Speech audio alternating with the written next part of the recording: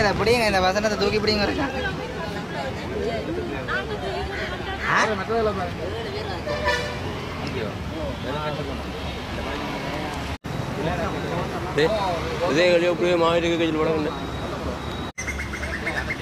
பௌத்த மேதாளிக்கத்துக்கு அடித்தளமிட்டது கூட்டமைப்பை, தமிழர்களுக்கு எதிரான புத்த பயங்கரவாதத்துக்கு தமிழ் தேசிய கூட்டமைப்பை வித்திட்டது. தமிழர்களுக்கு எதிரான புத்த பயங்கரவாதத்துக்கு தமிழ் தேசிய கூட்டமைப்பை வித்திட்டது. தமிழருக்கு எதிரான புத்த பயங்கரவாதத்துக்கு தமிழ் தேசிய கூட்டமைப்பை வித்திட்டது. தமிழருக்கு எதிரான புத்த பயங்கரவாதத்துக்கு கூட்டமைப்பை கட்டிய போது தமிழரின் வாக்கு பெற்ற தமிழ் தேசிய கூட்டமைப்பு ஏன் வாய் பொத்திக் கொண்டது? ஈராவடி பிள்ளையாரிடத்தில் விகாரை கட்டிய போது தமிழரின் வாக்குகள் பெற்ற பௌத்த மேலாதிக்கத்துக்கு துணை போனார்.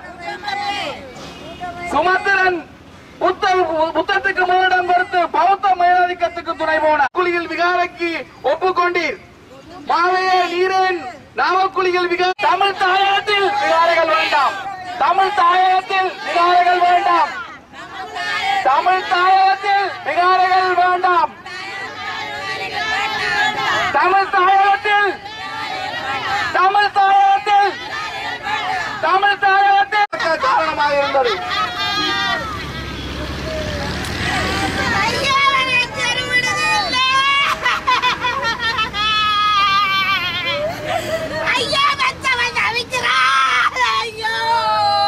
காணாமல் ஆக்கப்பட்டோரை கண்டறியவும் தமிழ் அரசியல் கைதிகளை விடுதலைக்கும் தமிழ் தேசிய கூட்டமைப்பு ஆதரிக்கும் பௌத்த மேலாதிக்கமே தடையாக உள்ளது.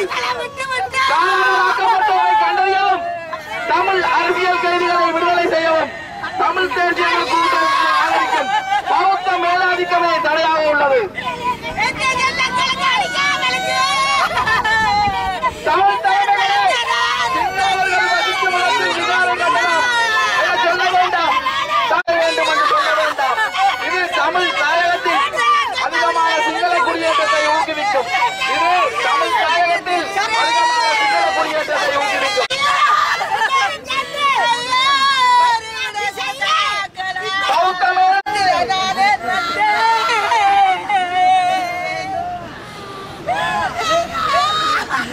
தமிழருக்கு எதிரான புத்த பயங்கரவாதத்துக்கு தமிழ் தேசிய கூட்டமைப்பை வித்திட்டது.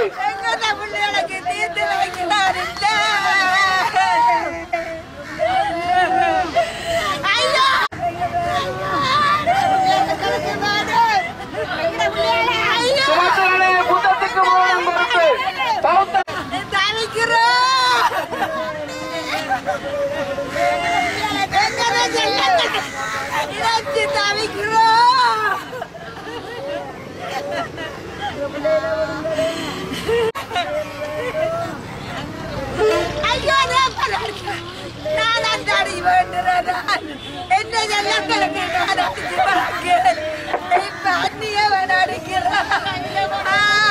காணாமல் ஆக்கப்பட்டோரை கண்டறியவும்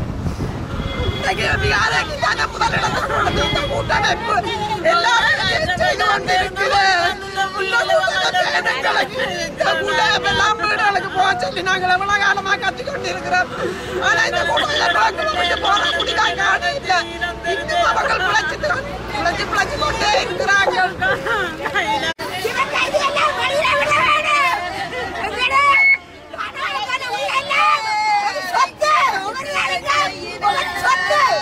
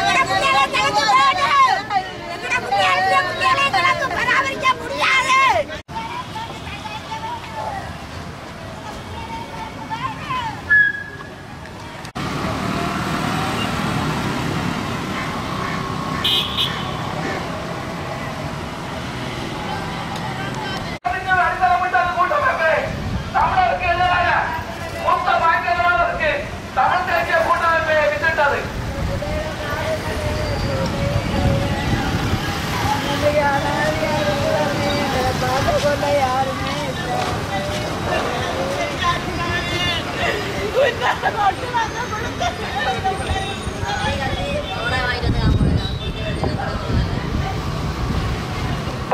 கூட்டமைப்பை பௌத்த மேலாதிக்கத்துக்கு அடித்தளமிட்டது கூட்டமைப்பை தமிழருக்கு எதிரான புத்த பயங்கரவாதத்துக்கு நாங்கள் வவுனியாவில் 896வது நாளாக சுழற்சி முறை உணவு போராட்டத்தில் ஈடுபட்டு வாரம். நாங்கள் வந்து இந்த தமிழ் தேசிய கூட்டமைப்பு இந்த போலி முகத்தை மக்களுக்கு அம்பலப்படுத்த தான் நாங்கள் இங்கே இந்த போராட்டத்தை செய்ய வந்திருக்கிறோம். ஏன்னா இவர்கள் அந்த பௌத்த மேலாதிக்கத்துக்கு எதிராக CVK சிவஞானம் தலைமையில் ஒரு போராட்டம் நடக்கிறதா நாங்கள் அறிஞ்சோம். அப்போ இவர்கள் இந்த தேர்தல் காலத்தை முன்னிட்டு மக்களை மடையர்களாக ஏமாளியாளி ஆக்கிறதுக்கான தங்களோட வாக்குகளை மக்கள்கிட்ட பொறுக்கிறதுக்குரிய வேலையை செஞ்சுக்கிறோம். அல்பர்ட் துரையப்பாண்ட நண்பனான CVK சிவஞானம் அந்த நேரத்தில் சிரிமா பண்டாரநாயக்கா தமிழர்களுக்கு எதிராக இவ்வளவு புத்த ஆதிக்கத்தை புத்த பேரினவாதத்தை தமிழர்களிடத்தை திணிக்கும் போது உதவி புரிஞ்ச அல்பர்ட் துரையப்பாண்ட நண்பன் CVK சிவஞானம் தலைமையில் இந்த இது நடந்திருக்குது. இப்போ இந்த மைத்திரி மயந்த அரசுக்கு வந்து முண்டு கொடுத்துருக்க கூட்டமைப்பும் அதே வேலையை தான் பௌத்தத்துக்கு முதலிடத்தை கொடுத்து வடக்கு கிழக்கு இணைப்பை கைவிட்டு தமிழர்கள வாக்குகளை பெற்று தமிழர்கள வாக்குகளில் தங்கள் சுவபோகம் அமைவதற்கு கூட்டமைப்பின் உண்மை முகத்தை வெளிப்படுத்த நாங்கள் இந்த இதுக்கு வந்தோம். அப்போ இவங்க 16வது தேசிய மாநாடு தமிழரசு கட்சியின் மாநாட்டுக்கு நாங்கள் வந்திருந்தோம். அப்போ அவர்கள் ஒரு கருத்தை கூறினார்கள். இராணுவத்தினிடமும் மாற்றுக்குழுக்கள் ஒட்டுக்குழுக்களிடமும் உங்களோட பிள்ளைகளை போய் கேட்கணும் கூறியிருந்தவர். நாங்கள் ராணுவத்துக்கு எதிராக போராடி தான் இருக்கிறோம். 2009 வரைக்கும் தமிழர்கள தலைமைகள் தமிழர்கள தலைவர்கள் வந்து சிங்களவர்கள் எதிராக எங்களுக்கு நீதிக்கு எதிராக போர் புரிந்தவர்கள். ஆனால் சிங்களவர்கள் வந்து போர்க்குற்றம் புரிந்தவர்கள். அப்ப போர்க்குற்றம் புரிந்த தரப்புகளோட நாங்கள் எங்களோட நீதியை பெறையலாண்டு தான் நாங்கள் சர்வதேச நாடு அமெரிக்கா ஐரோப்பிய நாடுகளை கூப்பிட்டு இந்த போராட்டத்தை செய்து கொண்டிருக்கிறோம். ஆனால் எங்களோட இருக்கிற கலைகள் எங்களுக்கு துரோகம் செய்கிற துரோகிகளாக இருக்கிற தமிழ் தேசியம் கூட்டமைப்பு இந்த அரசியல் அரங்கிலிருந்து வெளியேற்றணும். அதுதான் எங்களை தீர்வுக்கு தடையா இருக்குன்றதை தமிழ் மக்களும் அறிஞ்சிருக்கணும். அவர்கள இந்த தேர்தல் பிரச்சாரத்துக்கான இந்த பௌத்த மேலாதிக்கம் என்று சொல்லி அவர்கள் பொய் பிரச்சாரத்தை இந்த பௌத்தத்துக்கு மேலாதிக்கத்துக்கு முதலிடம் கொடுத்தது பௌத்தத்துக்கு முதலிடம் கொடுத்து எல்லா விடயம் இந்த 1000 விகாரைகள் வடகிழக்கில் 500 மில்லியன் நிதியை வந்து ரணில் விக்ரமசிங்கா ஒதுக்கேக்கல அதுக்கு கையெழுத்தி ஆதரவு அளித்த தரப்பு தான் இந்த தமிழ் தேசிய கூட்டமைப்பு. அவர்கள் வந்து பௌத்த மேலாதிக்கத்துக்கு போராட்டம் செய்கிறது வேடிக்கையா இருக்கிறது. பௌத்தத்தின் மேலாதிக்கம் தமிழர்களை ஒடுக்குவதும் தமிழர்கள இரத்தத்தை குடிப்பதும் இந்த தமிழ் தேசிய கூட்டமைப்பு தான். அதை இந்த முறை இந்த தேர்தல் மூலம் தமிழர்கள் இவர்களுக்கு சரியான பாடம் கொடுத்து இவர்களை இந்த அரசியல் ரங்கத்தை அகற்றுவார். அதோடு தமிழ் தலைமைகள் எனப்படுவோர் தமிழ் தலைமையில் எனப்போல் முக்கியமாக தெரிஞ்சு கொள்வோம். சிங்களவர்கள் இல்லாத இடத்துல பௌத்தவர்கள் இல்லாத இடத்துல பௌத்த விகாரங்கள் வரக்கூடாது ஒரு கருத்தை கூறிக்கொண்டிருக்கிறோம். அது வந்து நாளைக்கு சிங்களவர்களை சிங்கள குடியேற்றத்தை ஊக்குவிக்கும். அதை நீங்கள் கருத்தில் கொள்ளணும். அதோட நெடுங்கணியில 4700 சிங்கள குடும்பங்களுக்கு உறுதியை கொடுத்து அங்க பௌத்த விகாரங்கள் பல வருவதற்கு உறுதுணையாக உதவி புரிஞ்சது தமிழ் தேசிய கூட்டமைப்பு தான். அப்ப இவர்கள் பௌத்த மேலதிக்காக போராடுறது தங்களோட வாக்கு வங்கியும் தமிழர்கள் முட்டாள்கள் என்று அவர்கள் நினைத்து விட்டார்கள். இந்த கல்வி சமூகம் பல்கலைக்கழக சமூகம் அனைத்து சமூகங்களும் இணைந்து இந்த போலி அரசியல்வாதிகளை தங்கள் சுவபோகங்களை அமைத்து தமிழர்களை துன்பத்திலேயும் அடிமைகளமாக்கும் இந்த அரசியல்வாதிகளை இந்த அரசியல் அரங்கிலிருந்து அகற்றுவார்கள். தமிழ் காணாமலாக்கப்பட்ட சங்க தலைவி காசிப்பிள்ளை ஏவெனிதா வவுனியா மாவட்டத்தில் இருந்து வந்திருக்கிறோம்.